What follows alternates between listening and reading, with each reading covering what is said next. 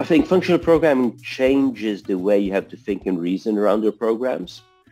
It allows you to write short, compact code, and that in turn, translates to maintainability and increased productivity. I think many studies show that, that no matter what programming language you use, it usually takes more or less the same amount of time to write a line of Java as it does to write a line of Erlang or Haskell. But your Haskell and Erlang programs tend to be a fraction of the size of what your programs in other kind of imperative and object-oriented programming languages tend to be. And so, as soon as you've got higher productivity, you also have easier maintainability because there's much less code to maintain.